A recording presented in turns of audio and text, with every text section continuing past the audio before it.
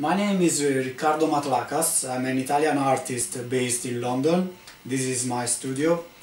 My practice involves performance art, installation, painting and sculpture. I'm also a dancer, and I'm going to talk about one work of art in particular, which is called Long Live the Queen. And it's this work next to me. It is inspired and made during the lockdown in London, and it is inspired by everything is happening during this period of time. The fear of people to be infected, the crowds that don't exist anymore, so the social distancing. But it also explains a little bit the mess of the human being, human species, as a species that made a mess before this pandemic happened, like wars, like trouble in that sense. And now, in this painting in particular, I want to highlight the fear of people, the fear of this invisible entity, this entity that exists, which kills worldwide.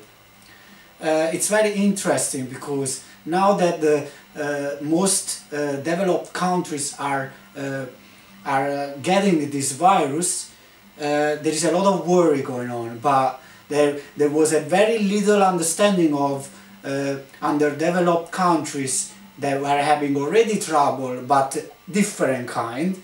So injustice, conflict, people dying for many reasons, for illnesses, but also hunger or scarcity of water, and anyway, war in particular. So one example is Palestine. Another example is on the border with Ukraine and Russia, or Karabakh and Azerbaijan. There's many uncountable examples, racism everywhere. So these are all faulty things of human beings. So this painting is called Long Live the Queen, because the Queen, you know, like Corona in Italian means crown. So I wanted to make a little bit of a joke with the crown and the Queen, because I live in London. Long live the Queen. This Queen is very old lady, so I don't know how long she will live.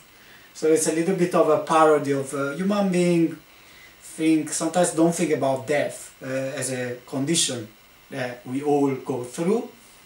So this is also one of the things that this painting talks about, but also talks about, as you see here, the gray part. It talks about technology and radio waves and 5G, you know, all these things that might be also problematic for our health. Also, I put a lot of toilet paper rolls, as toilet paper has been so discussed, which on my opinion is so stupid.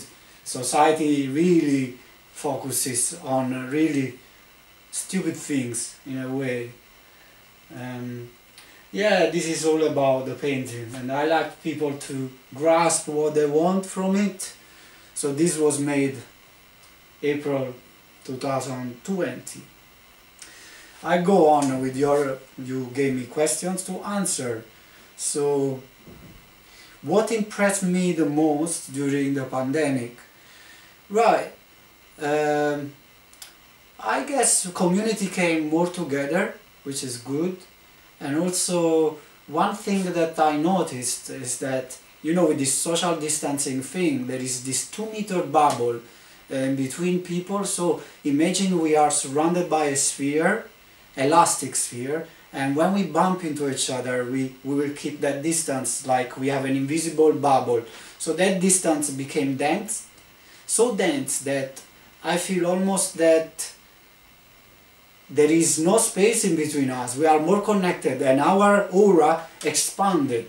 So we became bigger then. Our individual became bigger, as when we walk, we make other people walk away from us, so they feel our body extended, expanded.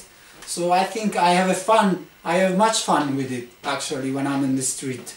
I really try this, and it's so funny if I go close to someone, someone goes far from me, and I do the same, because we have this condition in our mind, that space. So somehow this social distancing made a very interesting kind of happening in my perception when I walk in the street. Yeah, I would say. So you asked me also what is my country situation during the pandemic and which measures were taken because of it. Well, I live in UK and I am Italian. In Italy, you know how strict it was during the pandemic. Here it wasn't that strict. The first week felt like everyone had fear, but somehow after a week already, people was out. And still now we are in lockdown, but people is out enjoying life in a way, even if shops are closed. Of course, there is still that distancing thing going on, the bubble, which is very interesting, but here, luckily or unluckily, we were free, and I'm glad in a way, because I could choose what to do when I want to. Yeah, it was like this here, when in Italy was a proper lockdown, where people got fined if they were going out and things like that. Next is your question is, after the pandemic, do you think the relationship among the people from different countries would be closer or more alienated, and why? Okay, this is a very peculiar question, but I think maybe people is seen as people.